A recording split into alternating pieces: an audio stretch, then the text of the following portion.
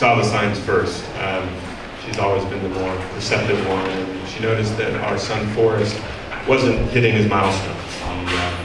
He wasn't pointing. He wasn't mimicking us. He didn't respond to cues. He didn't notice the things that other kids were noticing, but I never saw it. Not my son. At 13 months, she got a referral to the neurologist, where we got the first of many preliminary diagnoses. Suspect for autism spectrum disorder. But I didn't go to the doctors. Not my son. She worked tirelessly to try to get him services, insurance approvals for ABA therapy, regional center assessments, enrollment in a special school. But I wanted nothing to do with that. Not my son. But fate has a sense of irony, and on his first day at PTN, she had a work commitment, so I was the one who got to drop him off. Now, we had visited PTN and the Leaps and Bounds campus for an orientation, but that did not prepare me for his first day. So we arrived early and entered the classroom and played a little bit, and then they did the welcome song. And at the welcome song, at the end, they sing out the kiddo's schedule.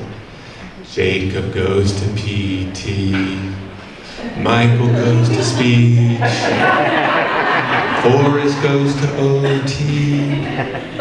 Forrest goes to OT? Not my son. So I started crying, and one of the therapy assistants, Christian, who my son would grow to adore over time, came over and gave me a Kleenex.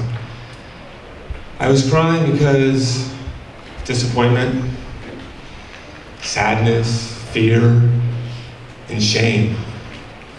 What was to become of my son if this is how his life was to begin? What was to become of my dreams for Forrest? But mostly I cried for acceptance. Yes, this was my son. Over the course of the next year, I got a number of opportunities to visit PTN. Forrest quickly fell in love and began to adore going to PTN. And as a proud papa, I must say, I think PTN fell in love with him too. I got to drop him off a bunch of times, and it was great to, he would do a walk around the building to kind of get himself settled, and then we would go into the classroom, and when he would get there, one of the wonderful people there would greet him. Hi, sweetie, Christian would say.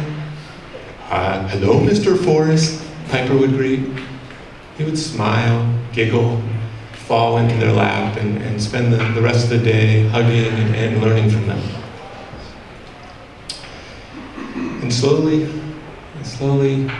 Forrest began to progress. He started to point. He began to notice things. He started to talk.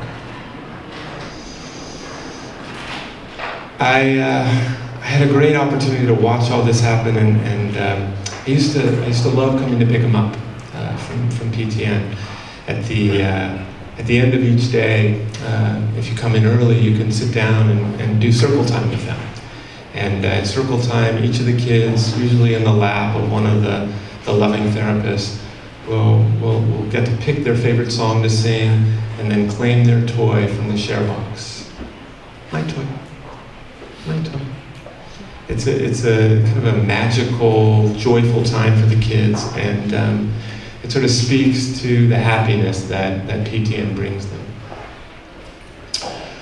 So Forrest just turned 3 a couple of weeks ago, which means that he graduated from PTN. And on his last day,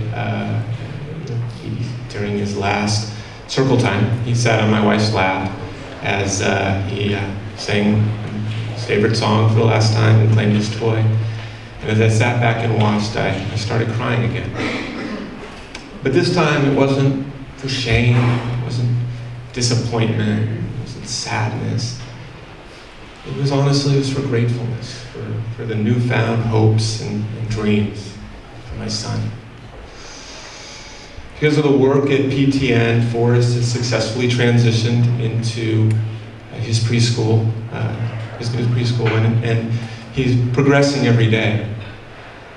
In a few years, perhaps Forrest won't remember PTN, but what PTN did for Forrest and for our family is something that we'll never forget.